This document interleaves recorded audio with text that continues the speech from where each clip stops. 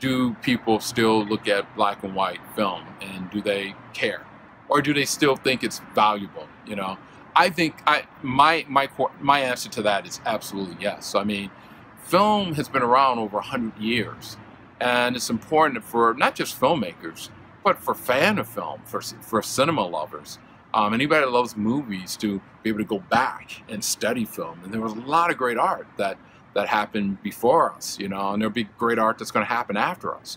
And I think I think particularly for filmmakers, if you really want to be a well-rounded filmmaker, then you should totally go back and watch black and white. And for the millennials out there, I encourage millennials to go and check out black and white. I do that all the time. I have a lot of friends that are in, you know, that are in their 20s and stuff, and I'll recommend movies. I've been doing that to my cast for this film, to recommend movies on black and white films. I just had one of my actors look at a movie called Cat People that was made in 1946. You know, that's a black and white movie, a Val Lewton film.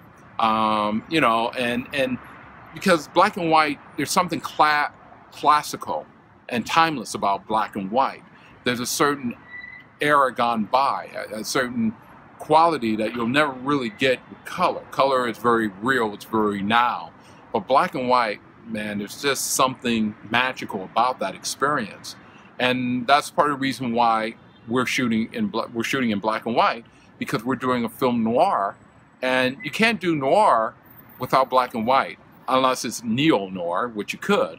But we wanted to go back to its very essence, which was back in the 40s, you know, from the Maltese Falcon all the way leading towards the end of it in 1958, Touch of Evil. You know, we wanted to make sure that we can capture that grain, that look. They created a world that doesn't exist anywhere else except black and white. So yeah, for us, it's essential. Plus, what I really would like to do with the movie is maybe even educate some of our fans who like old classic or vintage films to start looking at other movies, you know, movies that inspired us from doing this movie, you know, Out of the Past, and Gilder, or Laura, you know, or Sunset Boulevard, all these great films done by all these great artists. That's just at your disposal. All you got to do is just look for it. So challenge yourself. Take a look at some old classic black and white. I guarantee you won't be disappointed.